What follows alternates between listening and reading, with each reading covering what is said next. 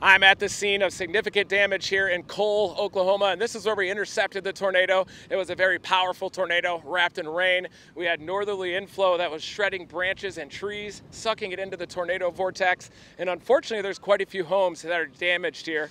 We did a quick search and rescue operation and saw that there was a shelter, an underground shelter in the back of one of the homes that were destroyed. There's some more significant homes, though, that are further south that have significant damage. And the storm continues off to the east. But this is definitely the scene of the most significant damage here in Oklahoma. This is in just to the east of Blanchard as well, where this came through southeast of Blanchard. Very large hail as well, baseball to softball size hail, but definitely the scene of damage here. Emergency personnel are on scene. Active search and rescue is happening here, and definitely a scene of damage. And this is why you have to stay tuned to those watches and warnings, have a severe weather safety plan in place, because this is definitely the dark side that these tornadoes leave behind.